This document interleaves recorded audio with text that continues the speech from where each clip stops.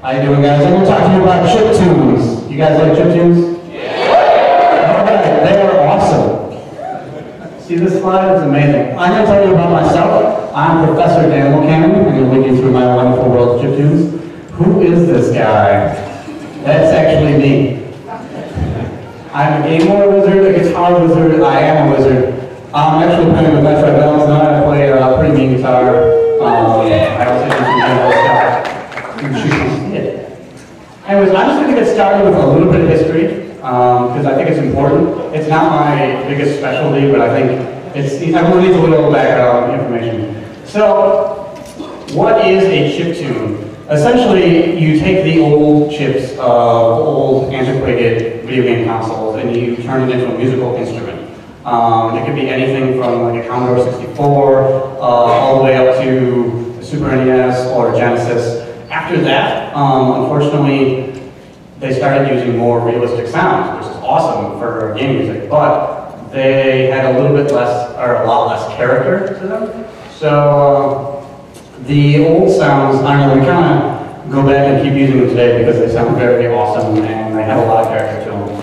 So this last thing here, I have Mario and Frey. I'm going to talk about that. It's too far. Yeah, it is, actually. Okay.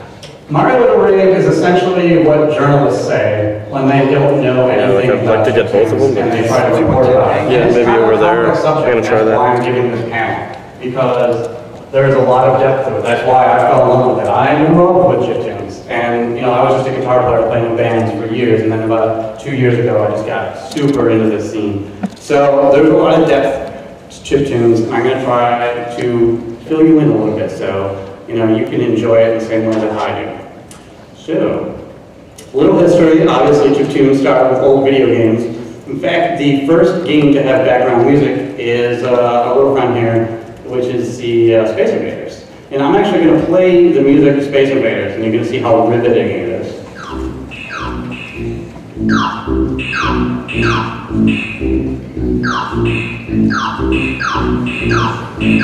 Incredible. So, actually, I do want to make an aside on that. So it had like that descending So it got faster as the game progressed, and in its own creepy way, it's sort of immersive. So I'll give it some props. I got nothing against Space Invaders, and it was the first game with background music. And that was for arcade games. And the arcade games in the late 70s started to get integrated circuits and dedicated logic for sound, and they started to come up with cool music on these little sound chips. In fact, you might think that chiptune is kind of a new thing. I mean, I didn't hear about it until like 5 years ago. But the first chiptune album was actually made in 1984 by this guy who, he was in this old band called Yellow Magic Orchestra. Has anybody heard of that? Yeah. Okay, they're like this really original gangster electronic. Yeah, so apparently electronic music can be OG.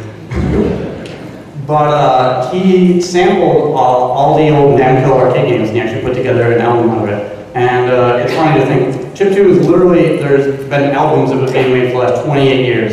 So it's not a new concept whatsoever. The last point I have on this slide is the demo scene. By the way, just as an aside, I totally didn't start anything very well, but if you have any questions, there are some concepts I'm going to go over that are a little bit complex. And so if you want to know more about something, just let me know. Good. So the next thing we're going on to is another complex topic, is the demo scene. And the demo scene is amazing. Essentially, you have like all these crazy hacking programmers who are literally like those guys you see on bad movies like Hackers. And what they did is they totally tried to make the most complex, awesome graphics that could be made on a system. Like they were doing like 3D rendering on a Commodore 64, and which is the most backward, stupid thing you could ever think of. And what they would do is, instead of actually, rendering out 3D lighting and everything, what they do is they would use tricks and illusions to make it look like that. And they were just the cleverest, awesome programmers. And so anyways, they made these awesome things called demos. They had parties in Europe and they were all European about it. That's a thing. And they started to include music, and they would rip the music from games and they would kind of make it into music video graphics and stuff.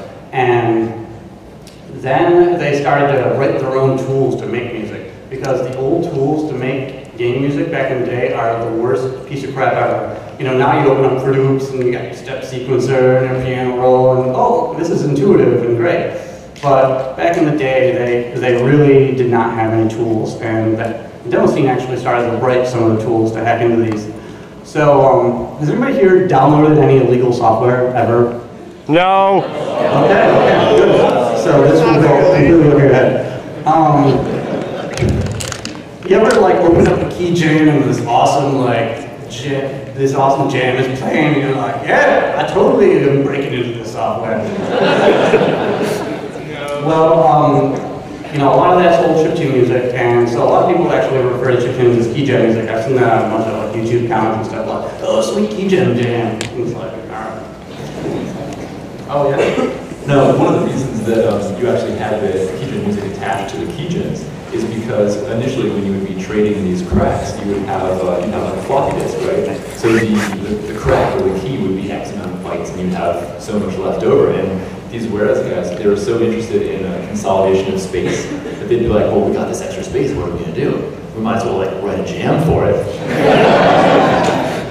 That's what I would do. So, demo scene philosophy and how it relates to chiptunes. All right, so I'm gonna get a little bit like out there and spacey, but the idea behind the demo scene was to take a piece of hardware and go way beyond any preconceived notions of what it could do, and like essentially just like pimp my ride on my Commodore 64 or something. Like they created art within restraints, and that's kind of a concept that really transfers over to chiptunes a lot. And when you have a Game Boy or NES and you're making music on it, it is actually an extremely limited musical platform. There's like lots of things you cannot do. There's more things you can't do than what you can do. But they have so much character that you can kind of coax some awesome things about it. So the other thing about demos and stuff, they'd have parties and they'd share them together. And they'd be like, oh my God, I can't believe they got that sort of sound out of, or not sound, but that sort of video effect out of, you know, some old system. And there's art into the programming and not just the final product. Like, that's the cool thing about chiptunes is, you know, there's art you can see, like there's this complexity in the programming and getting around all of these limitations that you have, and it parallels the demo scene perfectly. And so they kind of go hand in hand. I think it's important to cover them. So I actually want to play you a demo. It's a Game Boy demo. So you can kind of see what it is and what they do. So imagine if you saw these graphics on your Game Boy game, and also there's a sweet background track played by Nordloef. So this is actually playing on the emulator.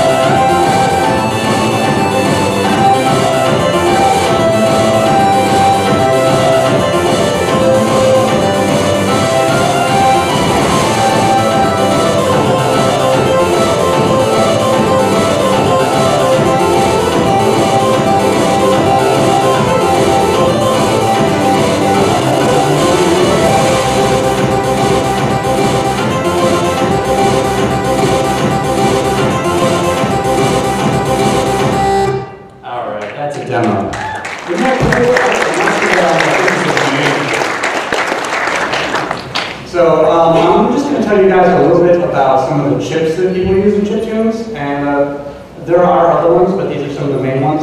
So they all have their own character to them, and I'm going to show you, hopefully you can kind of hear like, oh, that one. The first one is the NES, which is a 2A030, but I say 2A03. And let's check out a track.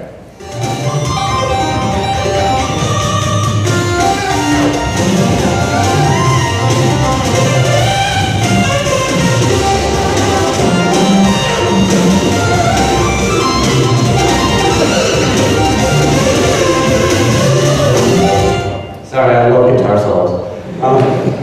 So the next one we have is the Atari and the Pokey, and this one isn't as popular, but it totally should be. This thing is the nastiest, most awful sounding chip I've ever heard in my entire life. Every industrial band ever needs one. It's seriously just nasty sounding. Check this out.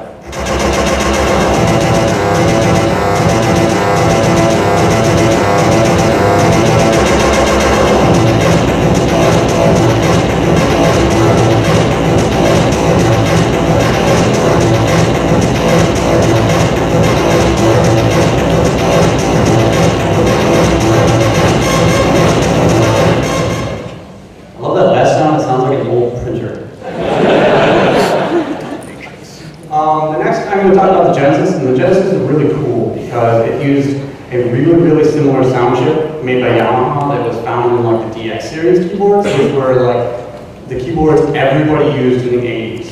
So every single 80s hit ever pretty much has a Yamaha DX7 or DX10 or something. And so when you think about it, maybe every 80s hit was a chiptune. Not really, but it uses a technique called FM synthesis, which has this, uses overtones and complex math to make music, which is really weird, but people figured it out. And it has a really interesting character to it. I'm sure you guys know what a Genesis sounds like, but here's a cool track.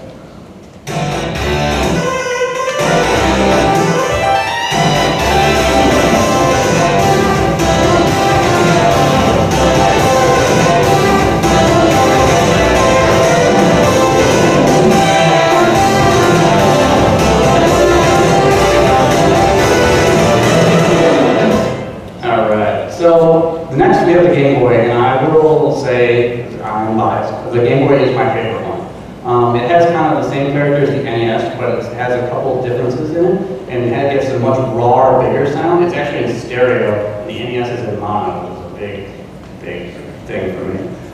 You can get some really big sounding music out of it, and I'm actually going to play one of my own tracks, because I'm a total whore.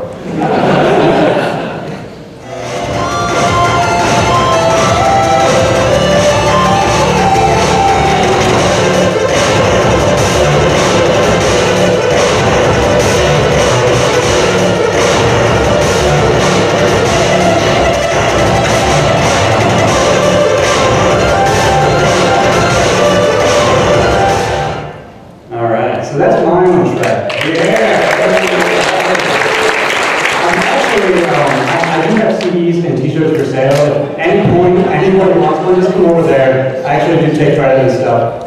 It's awesome. I have like a 70-minute album. And I actually played earlier today, and where were all of you? No, seriously, I played in the jam space yesterday and today, sorry. And it was an awesome show, but you know, there's a few more people here, and I'm kind of disappointed. You missed a real rock show. We killed it. So there's actually a show tomorrow. What time is that, James? It's going to be 11 to 2 in Jam Space again. Lots of good. Should be a good time. You should come. So this last chip, sorry to get interrupted, but is the Commodore 64, and the SID chip, it's called, is like the most popular chip in Europe. It's huge. Everyone loves it. In America, no one cares. But how many of you had a Commodore 64? Woo! Okay, that's more than I expected. All right, way to go, PAX.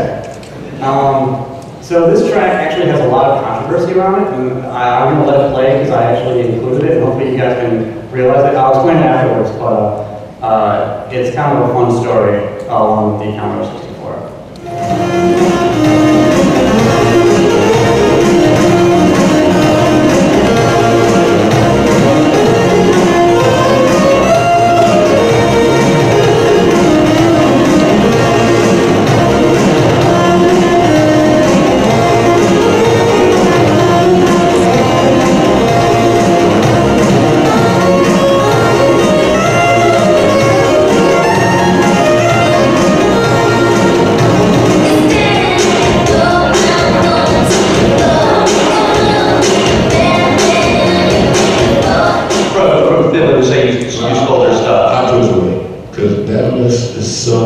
ridiculous. I can't even talk about it because I'm in legal discussions or whatever. Well, I'm telling you, that's why I don't believe.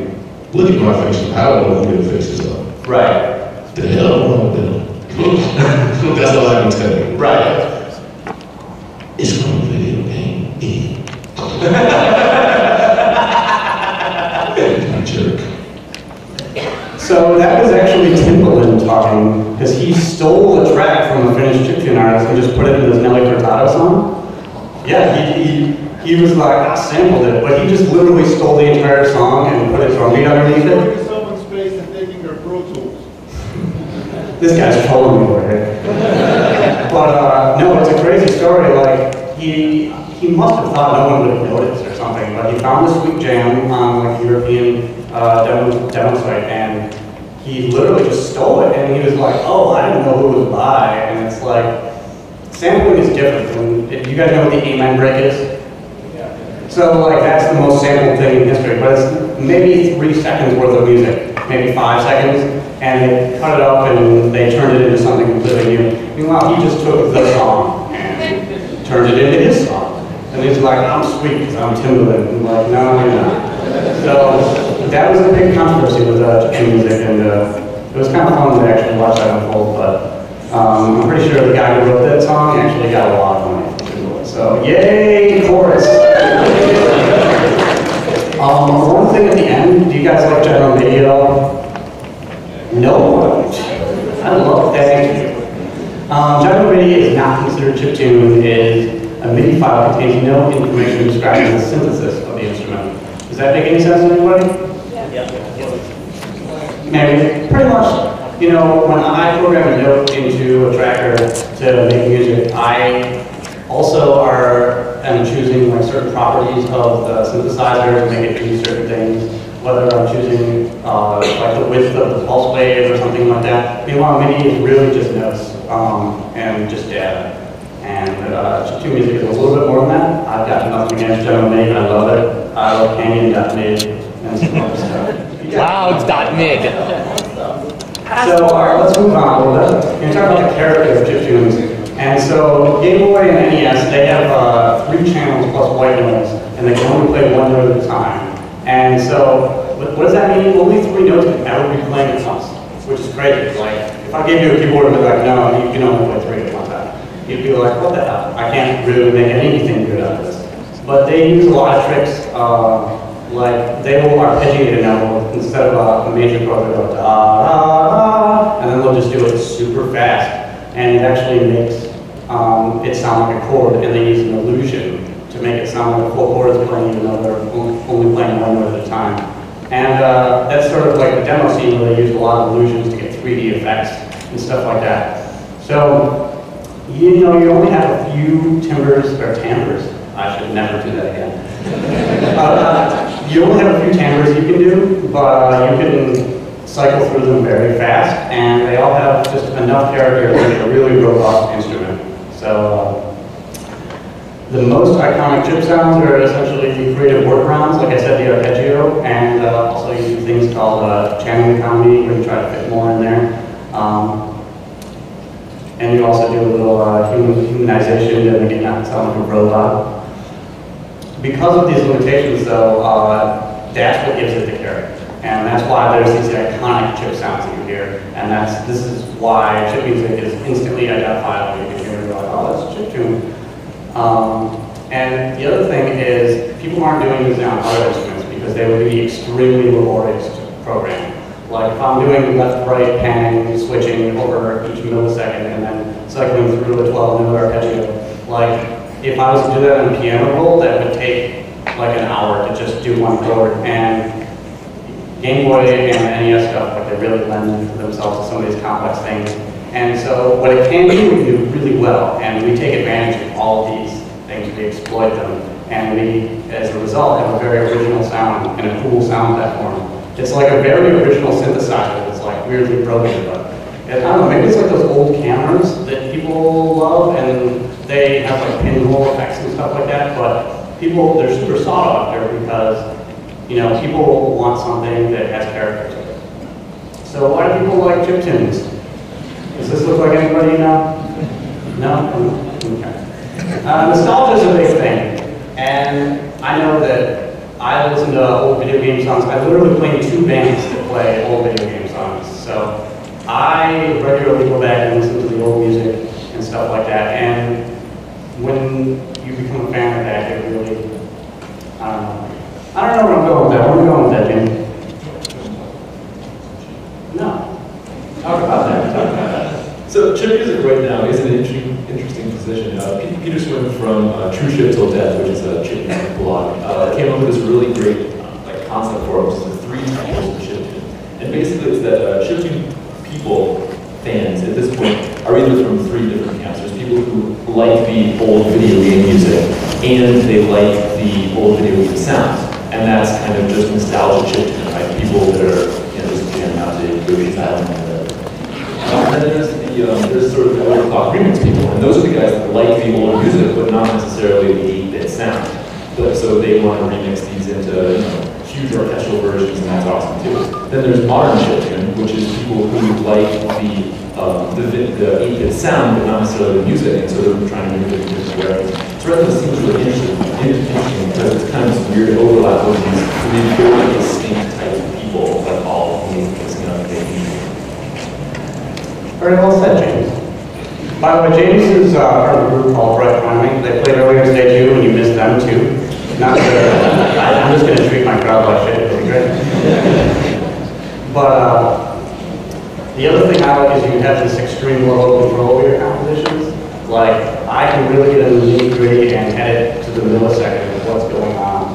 And it's Tracker is kind of a nice platform to do that sort of extreme level of control, so I love that.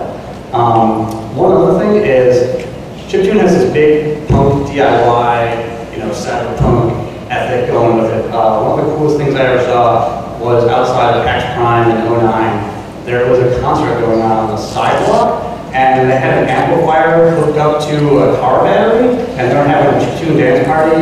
It was amazing. It was the most punk rock thing I've ever seen in my entire life. And what was cool was PAX loved it. They were like, all right, we're not shutting you down at all. This is fantastic. But it definitely has that punk time to it. And I don't know, the punk culture is very cool. It's very, I don't know, how is punk? Pretty cool. Okay. But the other thing is, all of these are valid reasons. You don't have to, there isn't a certain band that you have to come from to like chip music, but all of these are good reasons. So the other thing is, chiptune is not a genre. Sort of like guitar music and piano music is not a genre. You can really make a million types of genres out of guitar, piano, and chiptune. And you should really consider these chips as synthesizers. And any genre you can think of, and a bunch you can't, are common chip. I'm actually going to play a couple different genres just to show you the variety of things that are out there. This is a jazz track.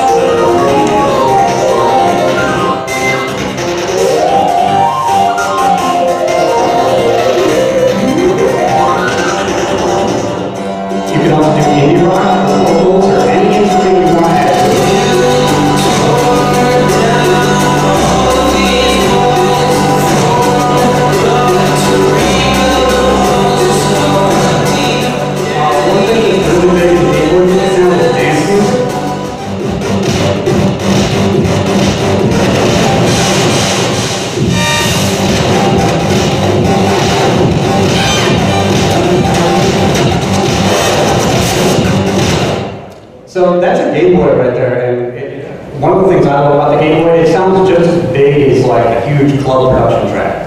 And I love that huge sound. As soon as I heard someone make a huge sound out of a Game Boy, I was like, all right, you got me. I can do this, because I'm a big production whore, and I do recording and stuff, and I was surprised on how powerful an instrument and how huge and awesome it sounds. I've had people come up to me and be like, I want to get that sound out of my synthesizer, and I have no idea how you made it. And I don't know, it's a cool, original thing. Some people actually make, going back into the genre, some people actually make music to sound like old NES music, which is totally cool too.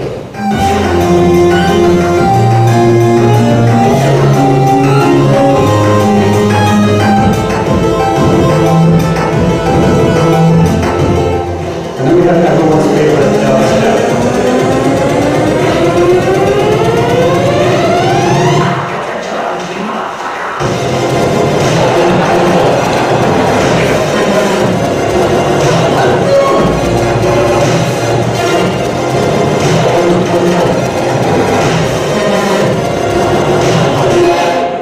See, it's strokes with just that.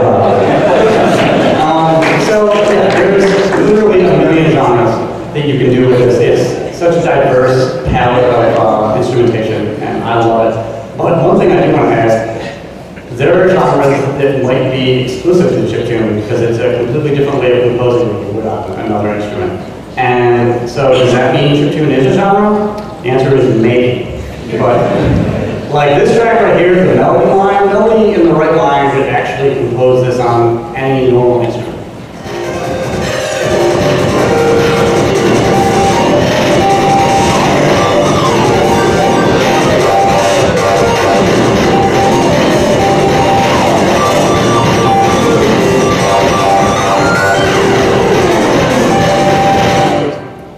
I don't know, if you give that to like a violin player, you're like, play that.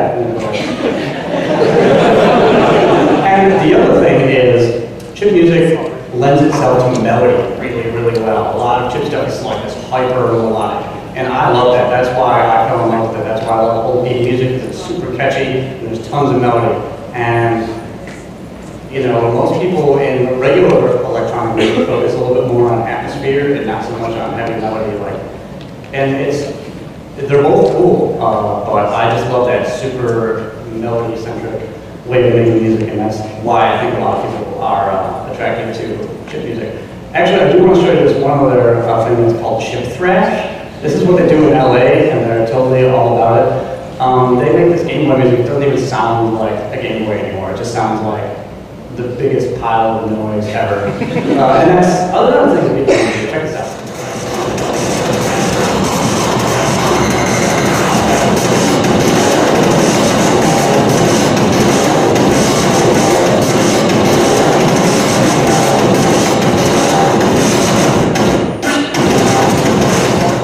You guys break. But like, I don't know, when I got into it, I thought it was just like, you know, listening to like old Mega Man tunes or something, and then I realized that there was so much depth to this scene, and so much cool stuff in every genre. And for me, like, I don't like getting tied down to one genre. That's why I love like bands like Led Zeppelin, because they would write in every genre, and they could do it. They could do, you know, a 10-minute prog metal song, and then they do a reggae tune. And bands don't really do that anymore. But that's kind of why I like chip music, is it you can really just go in any direction. And I love all of these directions. I love jazz music, I love dance music, you know. So moving on. Why would anyone want to make chiptunes? And I made a pretty good case so far, but it's something different. When I tell people that I make music with a Game Boy, they just give me a long face, and they're like, what, Mario? And nobody understands it. That's why journalists, they, you know, write things that don't make sense, you know, to a person who actually makes chip music when they're trying to describe it. And it is something different, you know. People like to do something unique, and so, I don't know, I feel like the chip music is constantly breaking ground. Like, I hear things that have never been done before, like once a month, which, you know, with guitar music, which I love the guitar, it's my favorite instrument, but I don't hear anybody breaking ground all that much anymore. Like, it's kind of all been done, just rearranged in different patterns, but there still is ground to be broken, but it's going to happen like once a year or two, maybe. So it's a cool bleeding edge instrument to really get into. The other thing is, this is the stuff I love, because I'm a band guy. Like, having bandmates show up to practice is the worst thing ever. You dealt with that. Like, you get to do everything yourself. You get to program the drums. You get to do the bass and guitar, and you can practice whenever you want to practice, so you don't have to be in the mood. And I love just being able to do everything myself. The other cool thing is it's super inexpensive to get into this. Like, if you're gonna download a program called Family Tracker, which makes NES music, it's free. You can just download it today and start making chip music. The program I use on the Game Boy is called LSDJ. It's $2 for that. And you can go on eBay and go, well, first you could play it on an emulator, and that's free. Or you could go on eBay and buy a Game Boy for like $20 or something. Like, my guitar costs $1,200. Like, and a Game Boy on eBay is just as good as like the best Game Boy ever made. Like, Michael Jackson, actually Michael Jackson had a gold Game Boy that was diamond encrusted, and I could have bought it if I had unlimited money, but they melted it down recently. So it no longer exists. I'm very sad about this. But anyways, it's very inexpensive, and also it's super portable and easy to play shows with. I, brought it on the plane with me. I play here. I take the bus all the time over to New York. I live in Buffalo. It's like 8 hours away. I go to Philadelphia. I take the bus. And I have everything I need with me in like a backpack and my guitar, and it's amazing. And the fact that I have a guitar is just extra stuff. Like, I could literally do it with like a fanny pack and play shows. Literally. Yeah, which is amazing. So, yeah, say something. What's interesting also, because it's so inexpensive, you see chiptune popping up in a lot of places like Indonesia, like Southeast Asia, where these kids obviously they're not going to have $3 to throw down on some MacBook Pro to make electronic music, but they can find a $15 Game Boy and an LSDJ cartridge, and they can be making amazing music at like the same level as anyone else in the world. So this is great. Like, it lowers the entry level for real artistic-minded people to get involved, which I think is a massive thing. Yeah, essentially, it's not about production value. If any of you went in a band and tried to record a demo and it sounds like shit, and you try to show it to somebody, and you want them to focus on the music. And what they do is they go, well, it sounds kind of poor. It doesn't sound like my Skrillex record. Yeah, and I spent years mastering like the art of recording and stuff like that, and now I can do stuff at that level. Before, it was so frustrating. It's like, tell me what's a good song or something. And this evens the playing field. There's no production. Like, and the other cool thing is coming out of the Game Boy, like, it sounds big on its own. And it was literally, when I went to go master my record, it was the easiest thing to master ever. I literally just put on like an EQ and like brought down the fader to make it louder, and I was almost done. And considering what I did for my other bands that I recorded, were these month-long processes of like checking mixes and checking the EQ on every single instrument, it's surprisingly easy and awesome. So definitely good for making music for 4 people. The other thing I have at the bottom, it says it forces you to see the matrix of music. And I started to listen to music differently after I had to compose, and I had to make a bass drum. Like, how do you make a bass drum out of this thing that only plays notes? So what you would do is you would do a pitch slide down from a really tall, like really high note, like a C8, and then down to a C3. I could show you how I will actually show you how I make a bass drum right now. It's fun. Dan's going to take you on a tour of the Ctrix of music. Yeah. So I already have a bass drum on my track, but I'll make another one. So isn't that a lovely note? I'm going to make a new instrument, and what I'm going to go do is I'm going to use a table. And what a table is it's like a little script for that instrument. It's sort of like you compose it to like, oh, it's going to cycle through these notes, or it's going to cycle through that pattern. So what I do is I bring it up a bunch of octaves. It's in hex, by the way, which is another nice little stumbling block if you're starting out. There is a high learning curve to this, but it's super rewarding. So what I'm going to do is I'm going to use a pitch shift, and this will depend on tempo, but so let's make a couple of these. Sounds lovely. But if I pitch shift it down, in fact,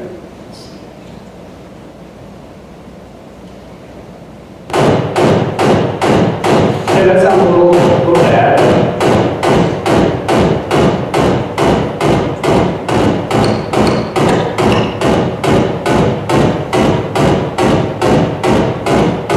And now you have a bass drum, which is pretty cool. And I can shape white noise to make a snare drum, which is crazy. Like to think about, like I have these sounds that I have available to me. What can I make out of them?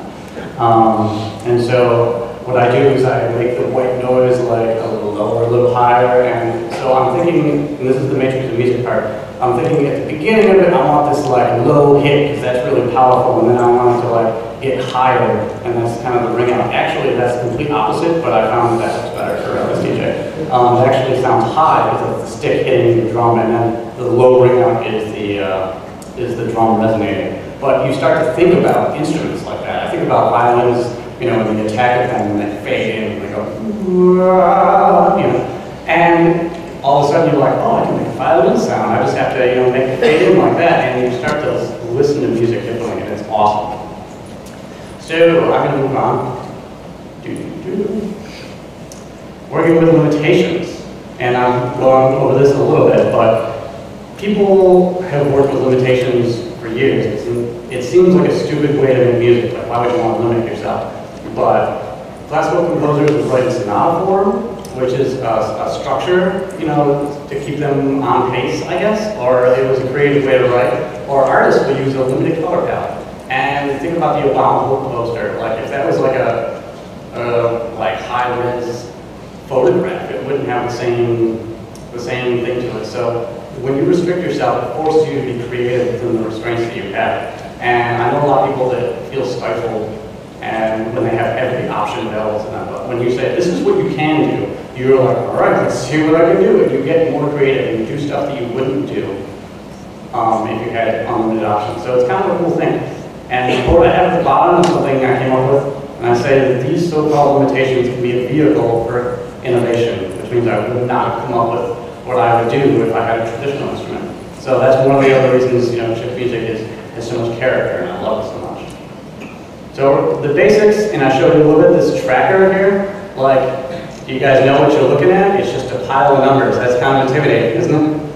I mean, well, it makes sense once you do it. It's also in hex code, which is also complicated. But I'm sure the programmers love it.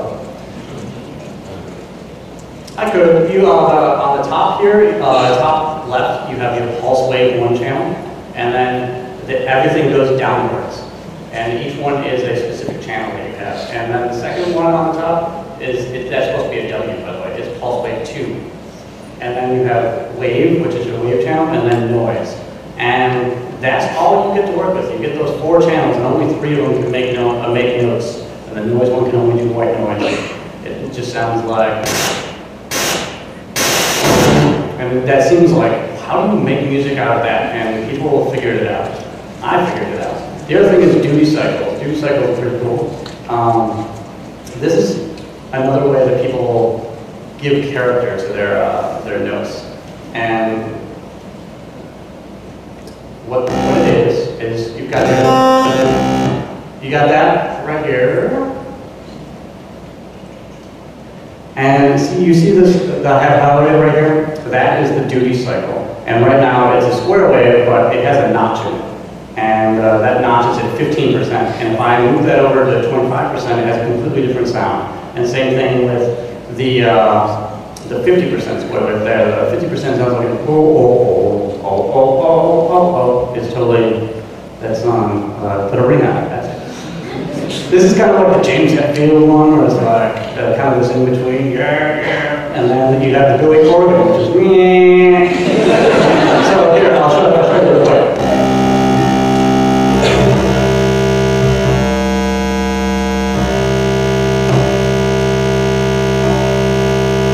Stop it. There we go. And surprisingly, you can do a lot with that. It's chilly, you know, it's super limited, but you can really just wring the life out of it and get a lot of different sounds. So you can also do samples. Check this out. This is fun. So we're gonna throw in a nice kit over here. This is gonna be the ghetto kit, because ghetto's the best. All right. And do ghetto. And Oh, it's ass.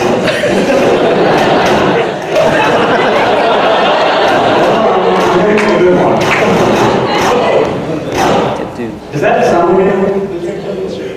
Oh, is that it? That's supposed to say bitch. Oh, is that how it works? Oh, there might be. There is a table on it. Oh, this guy. There we go. Alright, so every track you need Snoop Dogg yelling bitch in it. But there are other cool things you can do with this that you wouldn't be able to do with any synthesizer. Let's say I just bring it down to half speed and it goes. Right? That's cool. But what if I pitch shift it while it's going? That is nuts.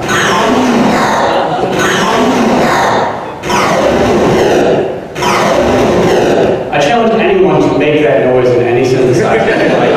And this is what I do all day. I literally just like mess around with sounds until I find something cool and awesome. I'm like, oh, that is sick.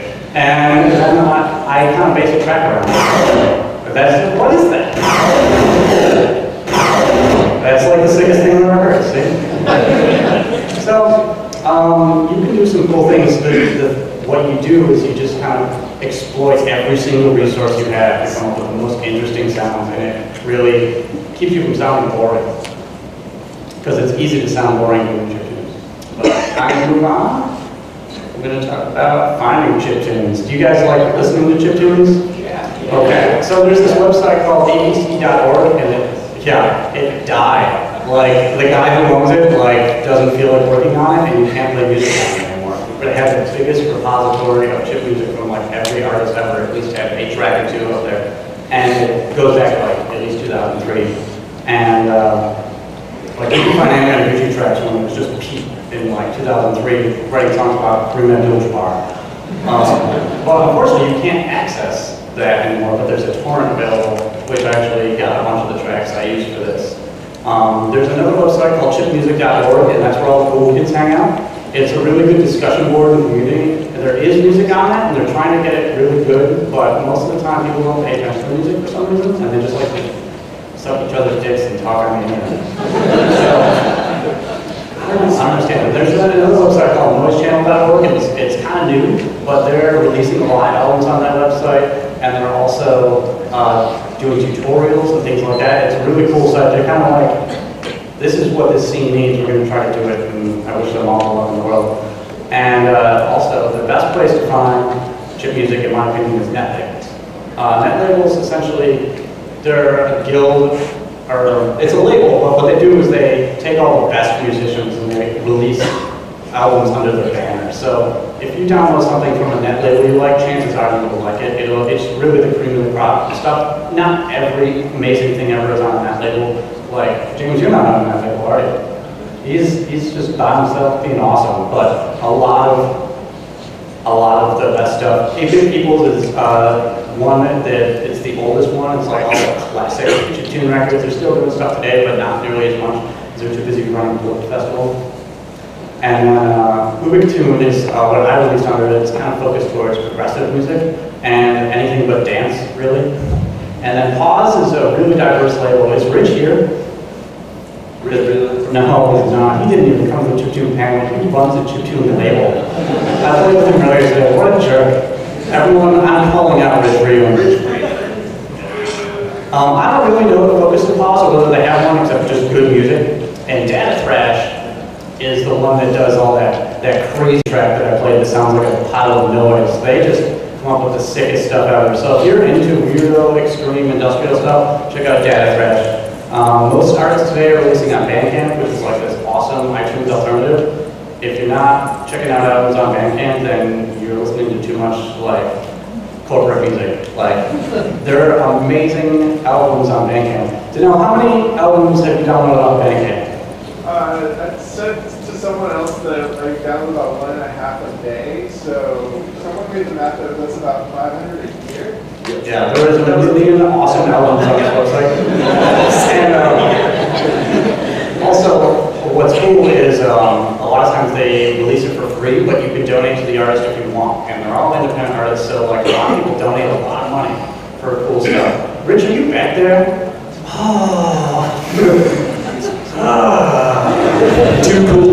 crazy.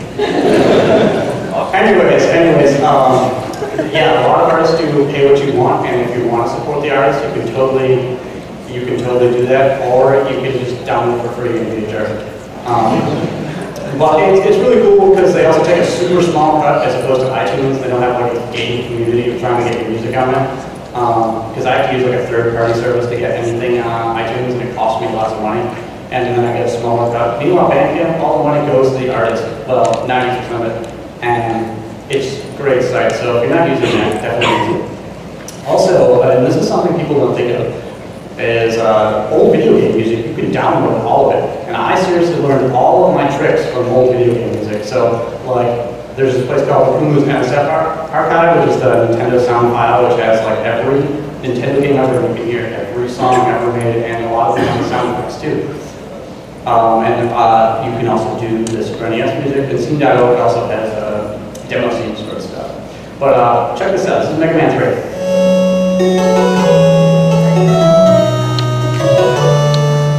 You guys know that one, right? I can seriously listen to every song. And the other cool thing is I can break it down. I can separate channels, and I can hear what one instrument's doing.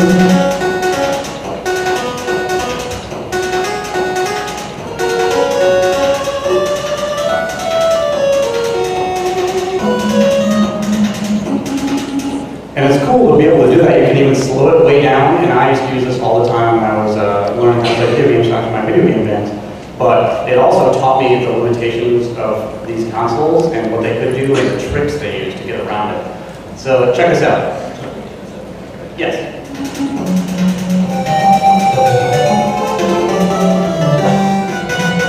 So this is Snake Man.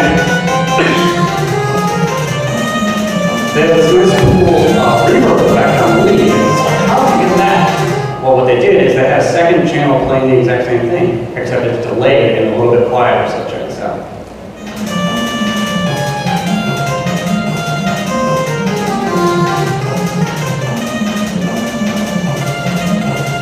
And it sounds wrong by itself, but when you put it together, you get this nice echo sound out of it. And I would seriously go and geek out about this shit all day. And you get this nice reverb sound. And these are all the tricks that people use in chip music to get more out of their console, just to get it beyond their limitations and make it sound like so much more than the limitations you make it. The other cool thing I would do is I would go through and listen to the sound effects. So,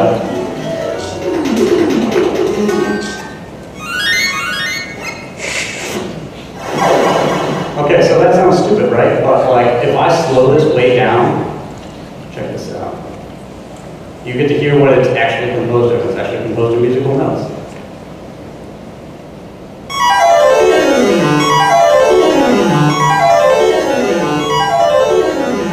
And that's the sound when you die in Mega Man. And it was this. Yeah, and you were like, oh my god, that's pretty cool. So, and then you have crazy noises like, what was that? Yeah, what was that? Let's take a listen to what that sounds like slow.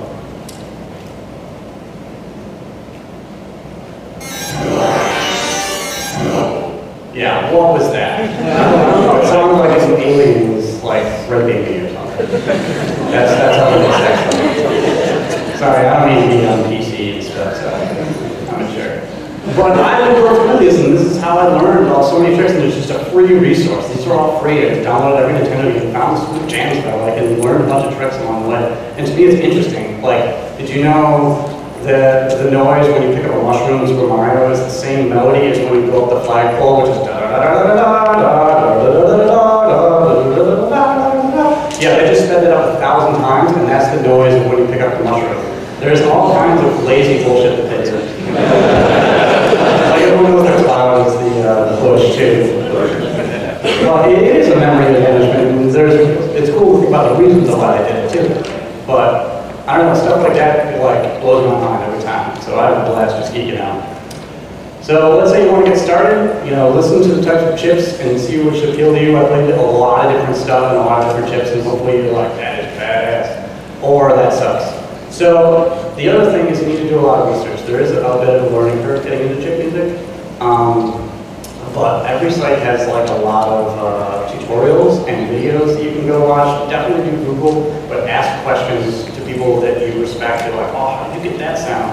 You know, learn the basics first, and then like just how to input notes and what some of the effects are, and then ask, you know, chip artists that you admire, and be like, oh, this is so cool, how to do that? And I seriously answer like one email a week about, you know, how did you do that, how did you do that, and I don't know, I love doing that. I love sharing the knowledge that I have, and I still learn constantly. Like literally, Luke from Anime showed me something like 2 weeks ago, and it was funny because I was like, you can't teach me anything. I don't know, I'm the master of this shit. And then as soon as he said what he was doing, I was like, oh fuck, I never thought of that. So I don't know, it's a constant learning process, and I like to be like the sensei guy, and just constant student. And I don't know, that's kind of cool, but they have manuals, and it turns out that they're really informative, and you should totally read them. People do not do that at all, but I went through the manual after learning LSDJ for a while, and I was like, oh, I didn't know I could do that. So the manual was surprisingly good.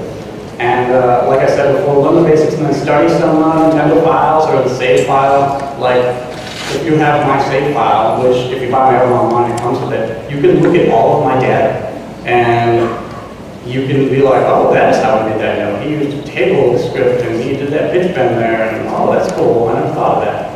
And I trade save files with people all the time, and I learn things from them, so.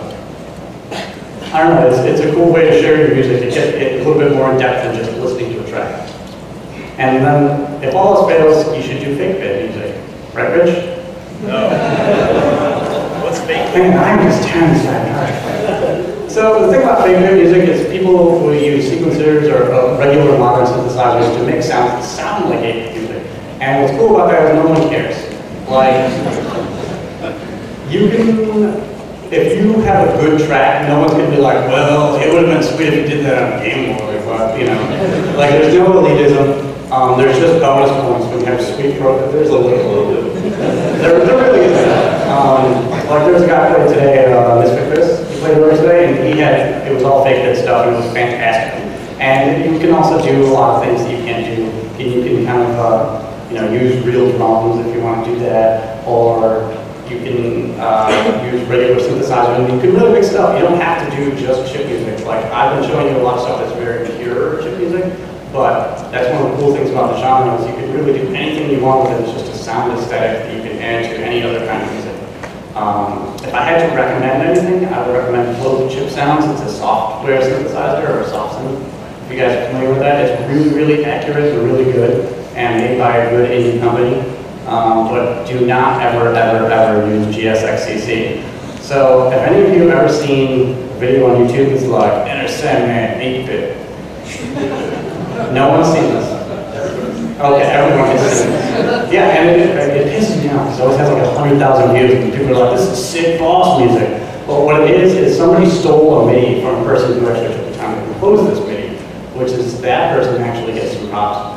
But they just steal it, and then they run it through this stupid synthesizer, and it has like the chintziest, shittiest 8-bit sounds I've ever heard in my entire life. The drums are terrible. The sounds don't even sound like 8-bit stuff. Seriously, when I hear like an understanding cover on YouTube or something, if I compose that on a Game Boy or something like that, I can make it sound 1,000 times better, 1,000 times huger. Oh my god. Someone go save her. And to me, you know, I mean, I have kind of a trained ear, but it sounds awful. And all people using it, like, it's literally just input file, export file. Oh, and now I learned 8-bit. And it's seriously like insulting to me as an artist when people use it. It sounds bad, but it's hopeful that Understanding 8-bit has 100,000 views and people were all about it. When if they heard a real awesome Chiptune track, they'd be like, hey, wait a minute, this is amazing. And if people think that shitty stuff is amazing, I think there's so much room for Chiptune music to grow in like the modern just music world. So there is a little bit of it. Anyways, you don't have, if you do end up doing fake bit stuff, you don't have the same limitations that like, you don't have the channel limitations, and so you can do more stuff with it in terms of like, you can use more notes at the same time, but a lot of times they use a little bit simpler sound design because they don't think to do all these crazy workarounds, which give us the same character. I'm not saying it's worse or anything, but I tend to hear a little bit simpler sound design out of fake stuff. So pay attention when you do it. So let's say you guys want to play shows. It can actually be hard to play shows because, like I said, I tell them I play the Game Boy and I don't like to play it. But try to play with maybe like industrial artists or electronic scene or maybe indie rock. I really haven't found anything that works at all, which is kind of depressing. But some stuff, I don't know, they either love it or they hate it. And it is a little polarizing. Have you played a lot of shows like outside of chip music? Yeah, I mean, honestly, I'm surprised that you've had such bad experiences with it because, I mean, maybe it's because like we do vocal pop music with Game Boy stuff, so the audience is already used to hearing that, but there's like not really much translation between like a chip music dance duo and like a just electronic music dance duo. But you find that? Oh yeah, maybe just my city of Buffalo is terrible. It's very possible. But a lot of people say, what do I do on stage? Like, I have a Game Boy, like, what am I doing over here? And the trick is just sell it. Like, you just get up on stage and you fist pump it, and it doesn't matter if you feel like an idiot. Like, you just own that Game Boy and people will love you. I saw this like 4-foot tall Zen albatross dude take a bunch of bros, and like, he was just on stage with his Game Boy playing the sweetest jams ever. And I saw college bros, like, it was only them, and they, at the end of the set, were in love with this guy. So I felt the magic of chip music that night. It's actually one of the reasons I started playing. So I was like, oh, this is amazing. Visuals too. Oh yeah, I forgot to bring up visuals. Thank you. Tell me about visuals. Well, sometimes, I mean, it can be difficult to watch a guy on stage playing a Game Boy, so usually we bring in some sort of highfalutin visualist, like make some crazy background stuff that's going on at the same time. So there's been an awesome overlap in like the visual arts community, utilizing a lot of the same techniques that we as Game Boy musicians would use. They just apply that to graphics. Let's see, who guys? Mike Goodman down here. Mike Goodman over here, Vader guy. He has like circuit bent NES, Nintendo Entertainment System, that literally he's in there like physically manipulating the hardware with like these like contacts and like shorting things out and getting these glitched out like messed up things going on screen. It's pretty amazing. But it's a lot cooler than watching me on stage pressing start and like left and right. Yeah, like if you ever watch someone play a video game, imagine not being able to see the screen. But anyways, if any of you, I mean, I'm focusing a little bit on the aspiring chip artists, but like, if you're an audience member, like, chip music is totally fun, and you need to dance and embrace and help these people out, because it can be intimidating being one guy on stage. So just dance and have a good time, help us out, please. Just throwing that out there. And I have a couple things you should do, okay? First is you need to watch this documentary called Reformatted Land. It was done by the Two-Player Productions guys. Anybody know who that is? They did the first season of Penny Arcade series. In fact, they did this, and then Penny Arcade called them up to move out here to do that. And they had trouble showing these places. It was a Chiptune documentary, and it was amazing. And when they brought it out, they were like, you guys doing really good work. I can give you some more. And you should watch it. It's actually free on Hulu, but you should buy it anyways because they're sweet. And actually, you guys know the Double Fine Adventure? Those guys are actually doing that documentary as well. So if you donated to that, you just gave them money to drink Cristal and stuff. Because what are they going to use all that money for? That's one of the guess. The other thing is you should go to Blitz. Blitz is a Chiptune festival in New York, but they also have them in Tokyo and Australia. And was there a European one? Yeah? Okay. So it's this like 3-day festival of chip music, and it's fantastic. It blew my mind. I went not really knowing all that much. Well, I did know a lot, but I didn't really know anybody. I did like 5 people there, and I made like 1,000 friends afterwards. And a lot of them knew who I was because they had listened to my tracks online. It's like this amazing community of musicians, and it's a fantastic festival. It's in New York this May. I want to say May 25th, Memorial Day weekend. Oh, tickets went on sale today? Oh, well, you should totally buy tickets for that and go, because it's fantastic. And then the other thing you should do is go to the chip show tomorrow. in jam space at 11 a.m. to 2 p.m. Because I can just talk about chiptunes all day, but it's more fun to actually go to a chiptune concert, I assure you.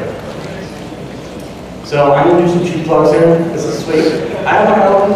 Feel free to buy it if you're sweet, because they're going to kick me out of this room eventually. In fact, I got like 2 minutes left. I'm playing a date in Brooklyn next week. If you guys can come to it, that would be awesome. I'm playing with a fantastic artist. It's seriously like a stacked lineup. And then I'm going on tour with the Program Power Club. You guys know who's there? Yeah. All right. Thank you guys. And we're doing 5 or 6 days. We're doing. I found out this is Worcester.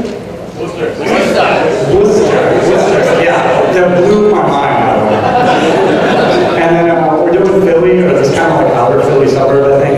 Montreal, Toronto, and then Buffalo. And they're actually doing a couple dates after that. But you should totally come out to those shows, please. Come say hi to me, ask me questions about chip music, anything. Does anyone have any questions? Because I have just a couple minutes left. What's up? Hurry, run. Flip the switch. Yeah, So you guys played a lot of Nintendo music and sound effects for us. Do you ever use the sound effects in your music or remix Nintendo songs, or is that considered uncool and unoriginal? I do it, but there are some people who aren't so much into the remix community. But for me, like, it's all good. Like, good music is good music. Like, I don't know. So can I find chiptune music on OC Remix, for example? Oh yeah, there's tons of chiptune stuff on there. There's some controversy, we're not going to get into it because it's old, but there's a ton of songs that utilize chiptune technique. And you also mentioned the Commodore 64. Do either of you guys use the Apple II? What was that? Do you use the Apple II in addition to the Commodore 64? 8-bit weapon. You're wearing the shirt. Yeah, okay. So I was going to tell you about it. I was going to tell you about them, but obviously you know. They're awesome. Yeah, they're awesome. And their Apple IIe stuff is probably the best. Or the only. People make Apple II. Yeah. People blow my mind all the time. And do you know anything about this upcoming documentary called 8-Bit Generation? I don't. It's not even out yet, but I heard it's a new chiptune documentary. I am not familiar with it. We're not in it. Alright. I'll take one more question. I apologize, guys, for not giving you more time. Okay, we can talk out in the hall as much as you want, but give me one more question. You guys talked about this before, about how to find a cool sound and just got bass track and all that. But I was kind of wondering when you go to write a track, you know, do you have something in your head but then what I find is it's difficult. It is difficult. That sound, final sound, and then make that track. That's why, you know, I learned a lot of music theory, and the better I get at it, the more I can take the ideas from my head and put them into musical things. Like now, I know what a animated 7-chord sounds like. I'm like, oh, that would go well there. I can totally hear that. And the other thing is I really understand the limitations of what I can and cannot do with the Game Boy. So once you really understand both music and your instrument, like fully, then you can come up with ideas in your head and say, like, oh, I can do this, or I can't do that. And it really helps focus your ideas towards a goal. Thank you so much.